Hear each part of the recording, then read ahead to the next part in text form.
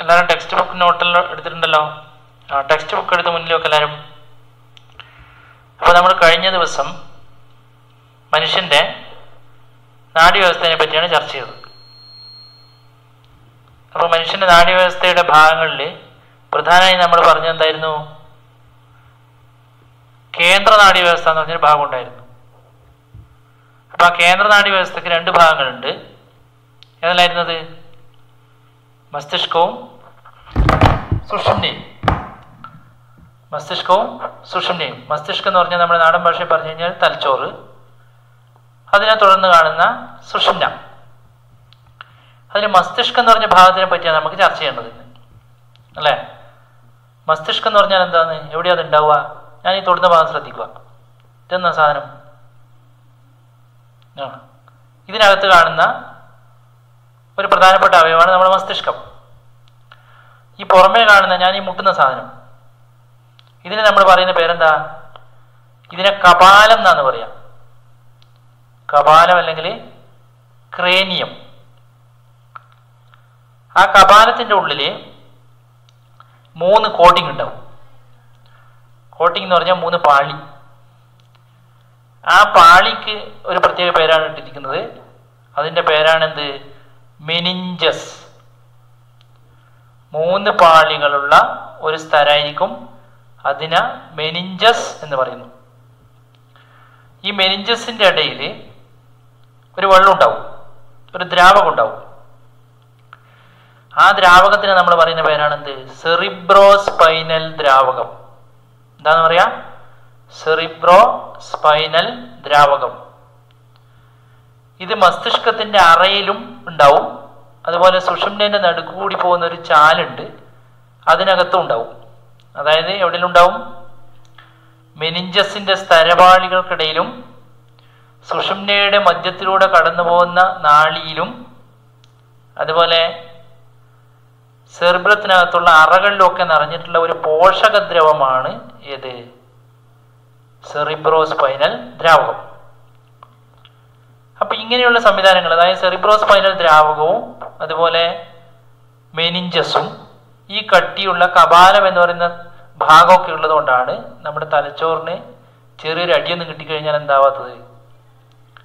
തകരാറൊന്നും സംഭവിക്കാത്തത്. അങ്ങനെ തകരാറ് സംഭവിച്ചു കഴിഞ്ഞാലുള്ള പ്രശ്നം എന്താന്ന്?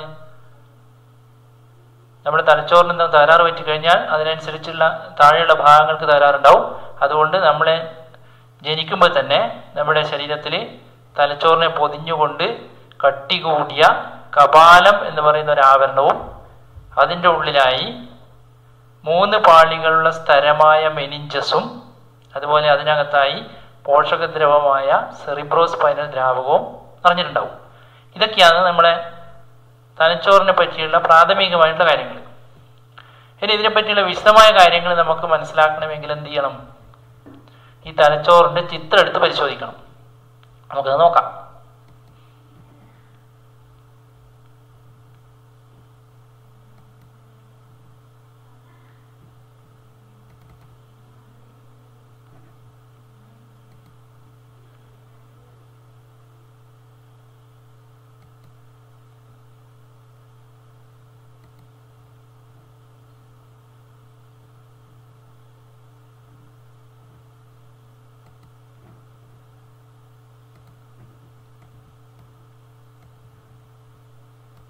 ഈ കാണുന്ന ചിത്രം എന്താണെന്ന് മനസ്സിലായാൽ നിങ്ങളുടെ ടെക്സ്റ്റ് ബുക്കിലെ പേജ് നമ്പർ 14 നോക്കുക എല്ലാവരും.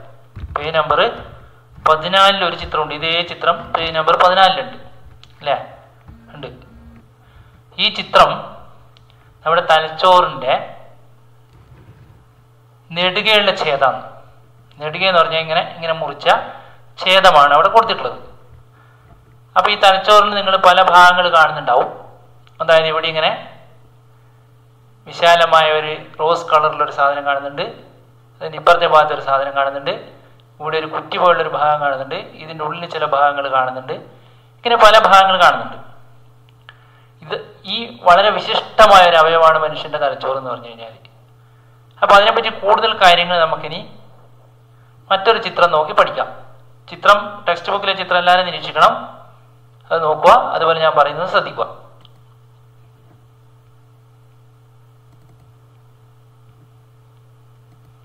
ഈ ചിത്രം നോക്കെല്ലാവരും.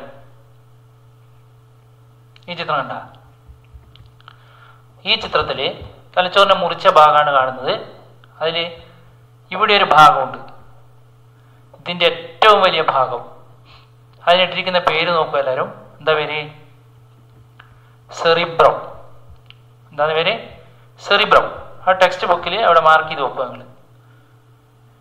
ഇനി അത് കഴിഞ്ഞാൽ പിന്നെ അതിൻ്റെ തൊട്ട് താഴെയായിട്ട് കുറച്ച് ചെറുതായ ഒരു ഭാഗം കാണാം. അതിൻ്റെ പേരാണെന്ത്?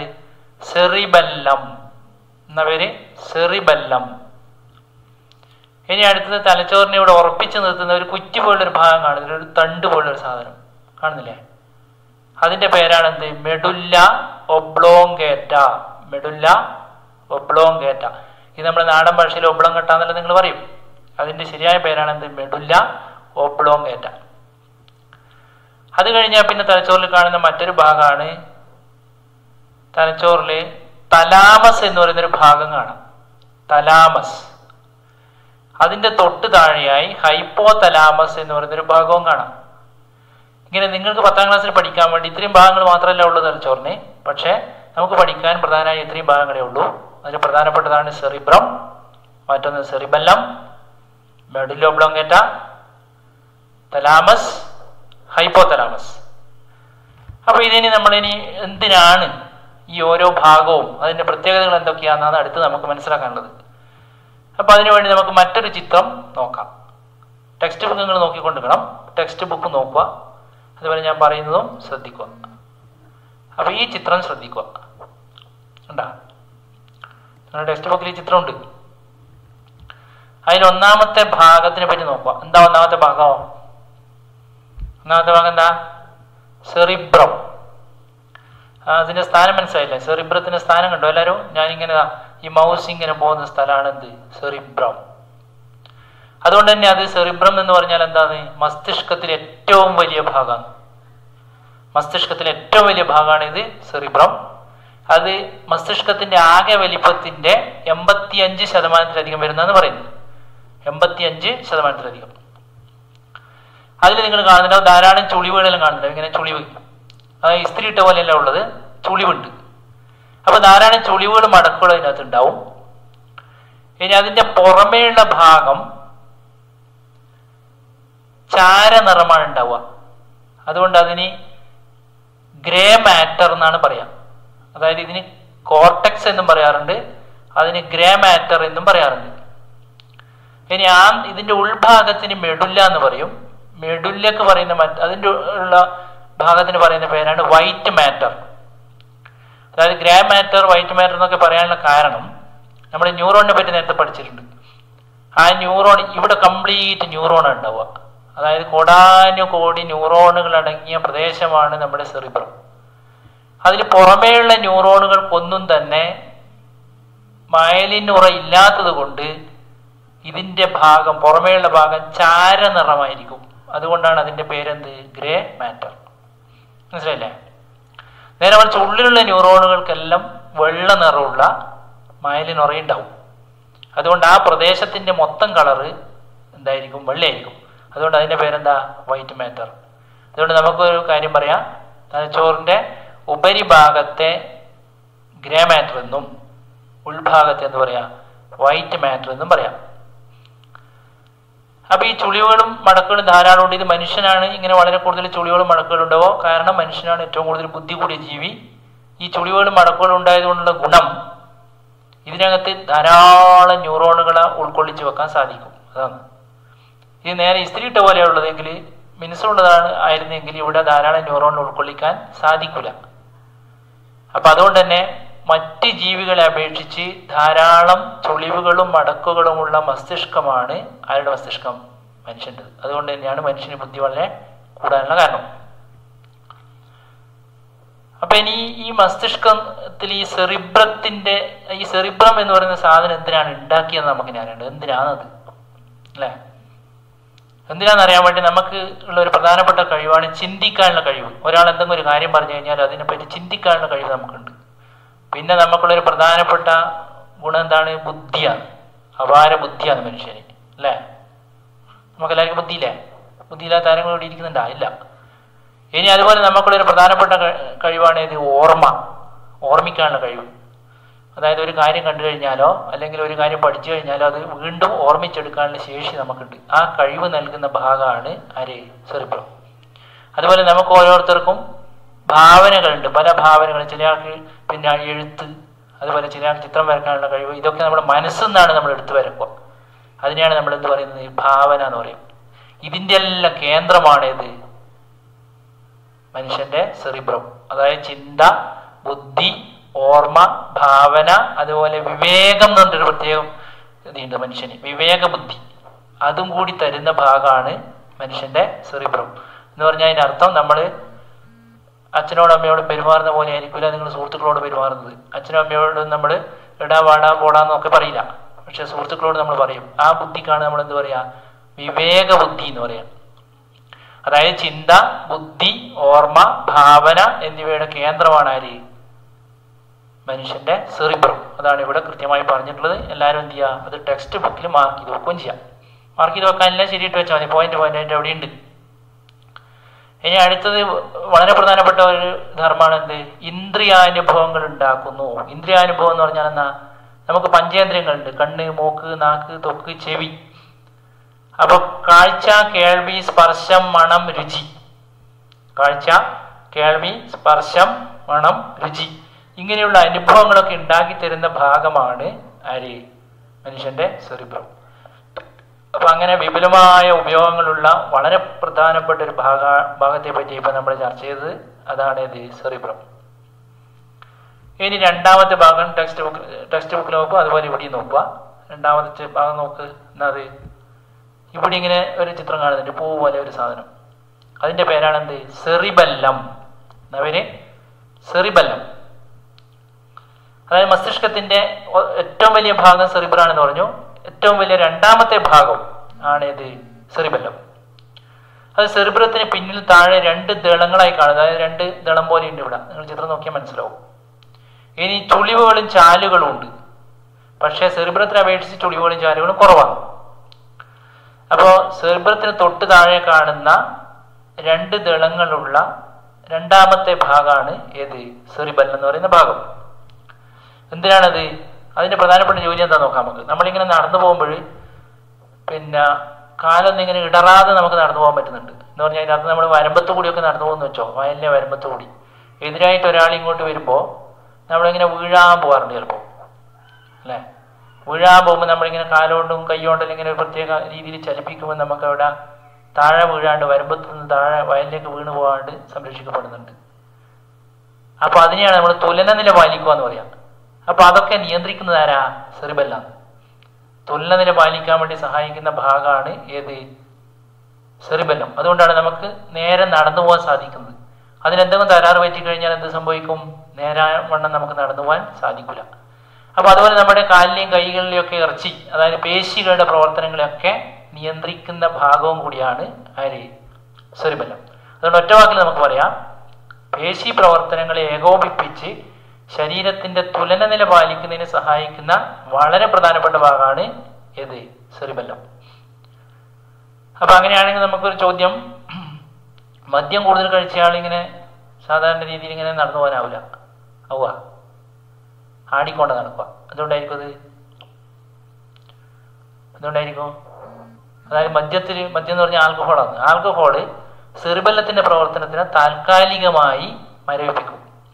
സെറിബെല്ലത്തിന്റെ പ്രവർത്തനത്തിന് താൽക്കാലികമായി മരവിപ്പിക്കുന്നത് കൊണ്ട് അയാളുടെ പേശി പ്രവർത്തനങ്ങൾ നടക്കാതെ വരും. തുലനനില താൽക്കാലികമായി നഷ്ടപ്പെടും. അതുകൊണ്ടാണ് ചിലപ്പോൾ അയാൾ എന്താകുന്നത്? ആടി നടക്കുന്നത്. അതൊക്കെ അങ്ങനെയുള്ള ഭാഗമാണ് സെറിബെല്ലം എന്ന് പറഞ്ഞാൽ. മനസ്സിലായില്ലേ? ഇനി അടുത്ത ഭാഗം നോക്കാം നമുക്ക്. അടുത്ത ഭാഗം ഏതാ? അടുത്ത ഭാഗം എന്ന് പറഞ്ഞാൽ വളരെ സുപ്രധാനമായ ഭാഗമാണ് ഇത് മെഡുല്ല ഒബ്ലോങ്കേറ്റ. Medulla oblongata. അതിന്റെ സ്ഥാനം നോക്കുക. എവിടെയാണ് കാണുന്നത്? സെറിബ്രത്തിന്റെ ചുവടെ സെറിബെല്ലത്തോട് ചേർന്ന് ദണ്ഡാകൃതിയിൽ ഇതായി കാണുന്നത്. ഞാൻ ഈ മൗസ് പോയിന്റ് അനക്കുന്ന ഭാഗത്ത് കാണുന്നതാണ് ഇത് മെഡുല്ല ഒബ്ലോങ്കേറ്റ. ഉണ്ടാ? അപ്പൊ അതിന്റെ ദണ്ഡാകൃതി കാണുന്ന ഭാഗം അത് ശരിക്കും നമ്മുടെ ഈ ബാക്ക് ഭാഗത്താണ് വരിക, ഇവിടെ ഇങ്ങനെ. അപ്പൊ അതിൽ വളരെ പ്രധാനപ്പെട്ട ജോലികൾ അതിനുള്ളത്. എന്താണ്? ഹൃദയസ്പന്ദനം. നമ്മുടെ ഹൃദയം എങ്ങനെ അടിക്കണം അതുപോലെ ശ്വാസം എങ്ങനെ കഴിക്കണം, അങ്ങനെയുള്ള അനൈച്ഛിക പ്രവർത്തനങ്ങളെ നിയന്ത്രിക്കുന്നതാണ് ഇത് മെഡുല്ല ഒബ്ലോങ്കേറ്റ എന്ന് പറയുന്ന ഭാഗം. അനൈച്ഛിക പ്രവർത്തനം എന്ന് പറഞ്ഞാൽ ഹൃദയം ഇടിക്കുന്നതോ ശ്വാസോച്ഛ്വാസം നമ്മൾ കഴിക്കുന്നതോ ഒക്കെ നമ്മുടെ ഇഷ്ടത്തിനനുസരിച്ചല്ല, അത് അറിയാണ്ട് നമ്മുടെ ശരീരത്തിൽ നടക്കുന്ന ഒരു സംഭവമാണ്. അങ്ങനെയുള്ള അനൈച്ഛിക പ്രവർത്തനങ്ങളെ നിയന്ത്രിക്കുന്ന സുപ്രധാനമായ ഭാഗമാണ് മെഡുല്ല ഒബ്ലോങ്കേറ്റ. അപ്പൊ അതുകൊണ്ട് തന്നെ അതിന് ചെറിയൊരു ആഘാതം പറ്റിയാൽ തന്നെ എന്ത് സംഭവിക്കാം? ഹൃദയസ്പന്ദനം നിന്നുപോകാം, അല്ലെങ്കിൽ ശ്വാസോച്ഛ്വാസം നിന്നുപോകാം. അതുകൊണ്ട് ഈ പിൻഭാഗത്ത് നമ്മൾ അടിക്കുകയോ അതുപോലെ എവിടെയെങ്കിലും ശക്തിയായി ഇടിക്കാനൊന്നും പാടില്ല. അതുപോലെ മോട്ടോർ സൈക്കിളിലൊക്കെ യാത്ര ചെയ്യുമ്പോൾ ഹെൽമെറ്റ് ധരിക്കണം എന്ന് പറയാനുള്ള കാരണം അതാണ്. മോട്ടോർ സൈക്കിൾ നടക്കുമ്പോൾ അപകടങ്ങൾ ഉണ്ടാവുകയാണെങ്കിൽ തല ബേക്കടിച്ച് തലയുടെ ഭാഗം വെച്ചടിച്ച് വീഴുകയാണെങ്കിൽ ചിലപ്പോൾ ഓൺ ദ സ്പോട്ടിൽ തന്നെ മരിച്ചു പോകാനുള്ള സാധ്യതയുണ്ട്. അത് മെഡുല്ല ഒബ്ലോങ്കേറ്റ തകരുന്നതുകൊണ്ടാണ്. അപ്പോൾ അതുകൊണ്ട് വളരെ ജീവൽ പ്രധാന കേന്ദ്രമാണ് ഏതെന്ന് പറയും മെഡുല്ല ഒബ്ലോങ്കേറ്റ. അപ്പോൾ 3 ഭാഗങ്ങളെ പറ്റി നമ്മളിപ്പോൾ വിശദമായി ചർച്ച ചെയ്തത്. ഒന്ന് സെറിബ്രം, രണ്ടാമത് സെറിബെല്ലം, മൂന്നാമത്തത് മെഡുല്ല ഒബ്ലോങ്കേറ്റ. ഇനി 4ാമത്തെ ഭാഗത്തേക്ക് കിടക്കുക. ചിത്രം നോക്കുക, ടെക്സ്റ്റ് നോക്കണം എടുക്കണേ. അതായത് തലാമസ് എന്ന് പറഞ്ഞൊരു സാധനം ഇവിടെ കാണുന്നില്ലേ? ഇതാണ് തലാമസ്. അതായത് സെറിബ്രത്തിന് താഴെ കാണപ്പെടുന്ന ഒരു നാഡീ കേന്ദ്രം. അത് സെറിബ്രത്തിന് താഴെ കാണുന്ന ഒരു നാഡീ കേന്ദ്രം. എന്തിനു വേണ്ടി? അത് സെറിബ്രത്തിലേക്കും സെറിബ്രത്തിൽ നിന്നുമുള്ള ആവേഗങ്ങളുടെ പുനഃപ്രസരണ കേന്ദ്രം. അതായത് നമുക്ക് ഓരോ കാര്യവും ചെയ്യാൻ പറ്റുന്നത്, നമ്മുടെ കാലിലൊരു മുള്ളു ധരിക്കുമ്പോൾ ആ കാലിൽ നിന്നുള്ള സിഗ്നൽ അല്ലെ സന്ദേശങ്ങൾ തലച്ചോറിലെത്തുന്നതുകൊണ്ടാണ് നമുക്ക് വേദന ഉണ്ടാകുന്നത്. അതുപോലെ നമ്മുടെ ഒരു സാധനത്തെ കണ്ട് കൈകൊണ്ട് എടുക്കണം എന്ന് വിചാരിച്ചോ, അപ്പൊ കണ്ണുകൊണ്ട് കണ്ട് കൈകൊണ്ട് എടുക്കണം. അപ്പൊ കണ്ണുകൊണ്ട് കണ്ട് എന്ന് പറഞ്ഞാൽ കണ്ണിൽ നിന്നൊരു സിഗ്നല് തലച്ചോറിലേക്ക് ആദ്യം പോകണം. എന്നിട്ട് തലച്ചോറ് പറയണം കയ്യോട് ആ സാധനം എടുക്കണം. അപ്പോൾ തലച്ചോറിലേക്ക് സന്ദേശം വരണം, അതുപോലെ തലച്ചോറിലേക്കും സന്ദേശം പോകണം. അപ്പൊ അതൊക്കെ ഈ തലാമസിൽ തട്ടിയാണ് പോവുക. അതായത് തലച്ചോറിലേക്ക് വരുന്നതും അല്ലെങ്കിൽ മസ്തിഷ്കത്തിലേക്ക് വരുന്നതും മസ്തിഷ്കത്തിൽ നിന്ന് പോകുന്നതുമായ മിക്കവാറും എല്ലാ സന്ദേശങ്ങളും പിടിച്ചെടുത്ത് പുനഃപ്രസരണം ചെയ്യുന്ന കേന്ദ്രമാണ് ആര്? തലാമസ്. നമ്മൾ ഗാഠനിദ്രയിലായിരിക്കുമ്പോൾ തലാമസ് ഉറങ്ങും. അതുകൊണ്ടാണ് നമുക്ക് ഉറങ്ങാൻ സാധിക്കുന്നത്. അതിനെപ്പറ്റി വിശദമായിട്ട് പിന്നെ പറയാം.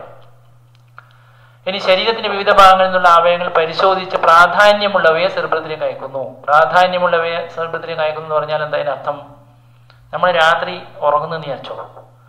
അപ്പൊ രാത്രി ഉറങ്ങുമ്പോൾ നമുക്ക് നന്നായിട്ട് ഉറക്കം കിട്ടണം അല്ലേ? ആ സമയത്ത് നമ്മുടെ കാലിൻ്റെ അടിയിൽ ഒരു പിന്നെ എന്തെങ്കിലും കാലം ഒരു ചെറുങ്ങനെ മുള്ളെടുത്ത് കുത്തുന്നു വിചാരിച്ചോ, നമ്മൾ പെട്ടെന്നൊന്നും അറിയില്ല. കാരണം എന്താ? ആ സിഗ്നൽ ഇല്ലാത്തതുകൊണ്ടല്ല. ആ സിഗ്നലിനെ തലാമസ് എന്ത് ചെയ്യുന്നില്ല, അങ്ങോട്ടേക്ക് കടത്തി വിടാത്തതുകൊണ്ടാണ്. നേരെ മറിച്ച് നമ്മുടെ കാലിൻ്റെ അടിയിൽ ശക്തിയായി ബ്ലേഡ് എടുത്തിട്ട് ആരെങ്കിലും ഒന്ന് വരക്കുന്നെന്ന് വിചാരിച്ചോ, അപ്പം നമ്മൾ ഞെട്ടി ഉണരും. എന്ന് പറഞ്ഞാൽ അതിൻ്റെ അർത്ഥം ആരാ ഞെട്ടി ഉണരുന്നത്? തലാമസ്. അതുകൊണ്ട് നമ്മുടെ കാലിന് തകരാറ് പറ്റുന്നുണ്ട് എന്ന് തലാമസ് തിരിച്ചറിയുകയും നമ്മുടെ ഉറക്കത്തിൽ നിന്ന് ഞെട്ടിക്കുകയും ചെയ്യും. അപ്പൊ നമ്മൾ സുഖമായി ഉറങ്ങിക്കോട്ടെ എന്ന് വിചാരിച്ചിട്ടാണ് രാത്രി കാലങ്ങളിൽ ആര് ഉറങ്ങുന്നുണ്ടാവുക? തലാമസ് ഉറങ്ങുന്നുണ്ടാവുക.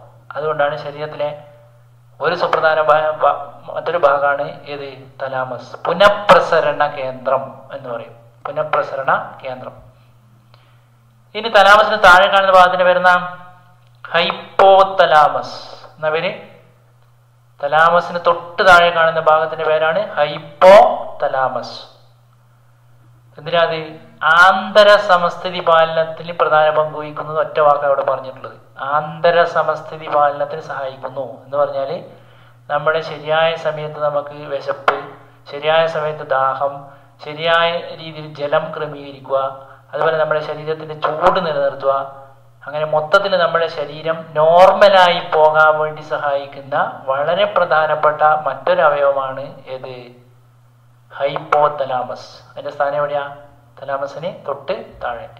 ഇങ്ങനെ 5 പ്രധാനപ്പെട്ട ഭാഗങ്ങളാണ് ഇപ്പൊ നമ്മൾ ചർച്ച ചെയ്തത്. 1 സെറിബ്രം, മറ്റൊന്ന് cerebellum, 3 medulla oblongata, 4 thalamus, 5 hypothalamus. ഇത് മാത്രമൊന്നുമല്ല തലച്ചോറിലുള്ളത്. പക്ഷെ നമ്മൾ 10ാം ക്ലാസ് ലെവലിൽ നമുക്ക് ഇത് മാത്രമേ പഠിക്കാനുള്ളൂ, ഇത് മാത്രമേ ഉള്ളൂ. അപ്പൊ ഏതാണ്ട് ഇതിനെപ്പറ്റി ഒരു ധാരണയായിട്ടുണ്ടാവും എന്ന് വിചാരിക്കുന്നത്. നമുക്കിനി അടുത്തതിലേക്ക് പോവാം. അടുത്തെന്താ?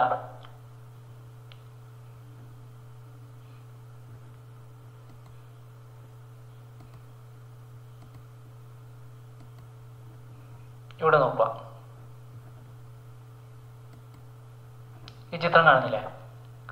ഇനി നമുക്ക് ഇതിന് ഓരോന്നിനും ഇവിടെ അടയാളപ്പെടുത്തണം. ഓരോരാളായിട്ട് ഇവിടെ വന്നിട്ട് അടയാളപ്പെടുത്തണം. ഇത് ചിത്രം എന്താണെന്നുള്ളത് ഓരോരാളായിട്ട് വന്നിട്ട് ഇവിടെ അടയാളപ്പെടുത്തണം കേട്ടോ. നമുക്ക് അതിൻ്റെ സംവിധാനം ലെവൽ തൽക്കാലം ഞാൻ അടയാളപ്പെടുത്തുന്നത് കാണിച്ചു തരാം. ഈ ഭാഗത്തിൻ്റെ പേരെന്തായിരിക്കും? ഞാനിവിടെ എഴുതി നോക്കിക്കോ, എന്താ അതിൻ്റെ പേര് എന്നുള്ളത് എല്ലാവർക്കും ഓർമ്മയുണ്ടാവും. എന്താണ് അതിൻ്റെ പേര്? എന്താ അതിൻ്റെ പേര് പറ.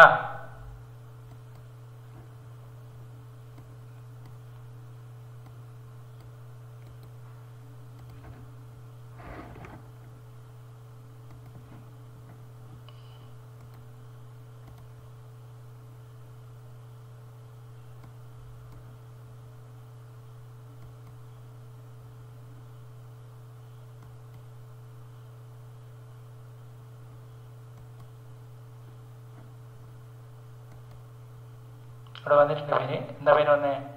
സെറിബ്രം വന്നില്ലേ? വന്നു. പോയാ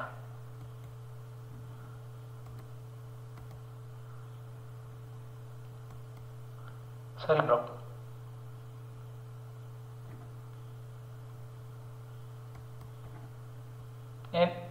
ഇനി രണ്ടാമത്തെ ഭാഗം, ഇതിലെ രണ്ടാമത്തെ ഭാഗം ഞാൻ പറയാൻ ഉദ്ദേശിക്കുന്നത് ഇതാണ് രണ്ടാമത്തെ ഭാഗം. എന്നാ അതിൻ്റെ പേര് ഇവിടെ അടയാളപ്പെടുത്തി നോക്കിക്കോ.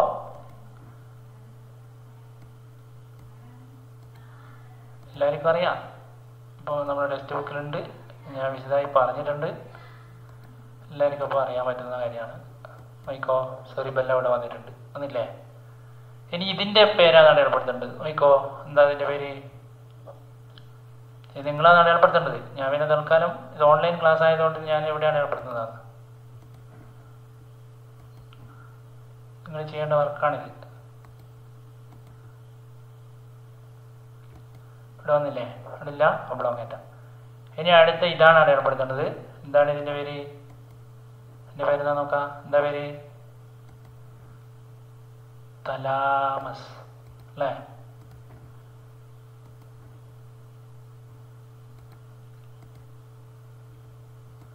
തലാമസ് അടയാളപ്പെടുത്തി. ഇനി ഒന്ന് ബാക്കിയുള്ളൂ. അതെന്തായിരിക്കും? അത് ഒറ്റ ഒന്നിന് ബാക്കിയുള്ളൂ. നോക്കുക,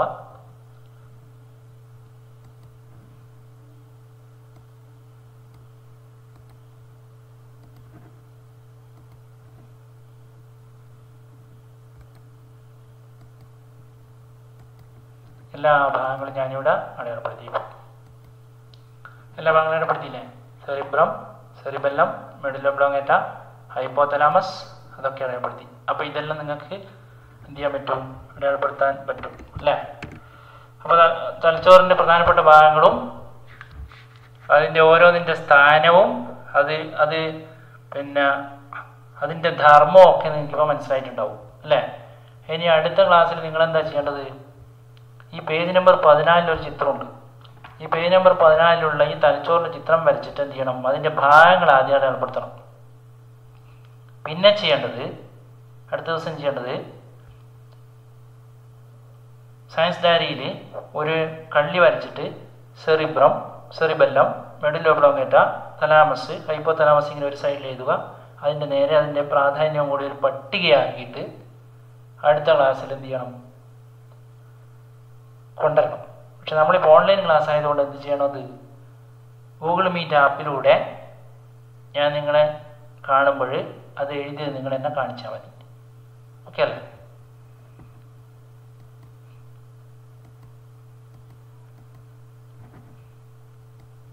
ഇനി ഇത്ര നേരം കണ്ടതിൻ്റെ ഒരു സംക്ഷിപ്ത രൂപം നമുക്കിനി കാണാം. നോക്കൂ, അത് ഈ വീഡിയോ ശ്രദ്ധിക്കുക.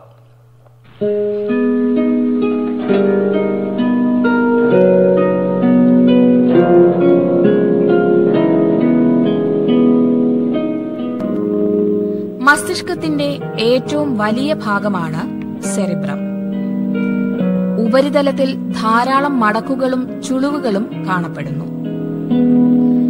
ഗ്രേ മാറ്റർ കൊണ്ട് നിർമ്മിച്ച ബാഹ്യഭാഗമാണ് കോർട്ടക്സ്. വൈറ്റ് മാറ്റർ കൊണ്ട് നിർമ്മിച്ച ആന്തരഭാഗമാണ് മെഡുല്ല. ചിന്ത, ബുദ്ധി, ഭാവന, ഓർമ്മ എന്നിവയുടെ കേന്ദ്രമാണ് സെറിബ്രം. സെറിബെല്ലം മസ്തിഷ്കത്തിന്റെ രണ്ടാമത്തെ വലിയ ഭാഗം. സെറിബ്രത്തിന് പിന്നിൽ താഴെ 2 ദളങ്ങളായി കാണുന്നു. ചുളിവുകളും ചാലുകളുമുണ്ട്. പേശി പ്രവർത്തനങ്ങളെ ഏകോപിപ്പിച്ച് ശരീരതുലന നില പാലിക്കുന്നു. തലാമസ് സെറിബ്രത്തിന് താഴെയായി കാണപ്പെടുന്നു. സെറിബ്രത്തിലേക്കും സെറിബ്രത്തിൽ നിന്നുമുള്ള ആവേഗ പുനഃപ്രസരണ കേന്ദ്രം. ശരീരത്തിന്റെ വിവിധ ഭാഗങ്ങളിൽ നിന്നുള്ള ആവേഗങ്ങളെ പരിശോധിച്ച് പ്രാധാന്യമുള്ളവയെ സെറിബ്രത്തിലേക്ക് അയക്കുന്നു. ഹൈപ്പോതലാമസ് തലാമസിന് തൊട്ടു താഴെ കാണുന്ന ഭാഗം. ആന്തര സമസ്ഥിതി പരിപാലനത്തിന് പ്രധാന പങ്ക് വഹിക്കുന്നു. അപ്പോൾ ഇത്രയും കാര്യങ്ങൾ നമുക്ക് മെഡുല്ല ഒബ്ലാങ്കേറ്റ പറഞ്ഞ കാര്യങ്ങൾ നിങ്ങൾക്ക് ഏതാണ്ട് മനസ്സിലായിട്ടുണ്ടല്ലോ. മനസ്സിലായിട്ടുണ്ട് അല്ലേ? ഇനി ഞാൻ നേരത്തെ പറഞ്ഞതുപോലെ എല്ലാവരും എന്ത് ചെയ്യണം? എല്ലാവരും എന്ത് ചെയ്യണം?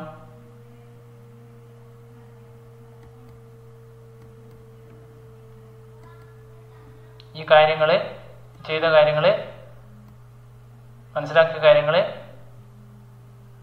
സയൻസ് ഡയറിയിൽ എഴുതിയിട്ട് ഗൂഗിൾ മീറ്റ് ആപ്പിലൂടെയുള്ള ക്ലാസ് നടക്കുമ്പോൾ എന്നെ കാണിക്കാൻ മറന്നു പോകരുത് കേട്ടോ. ശരി.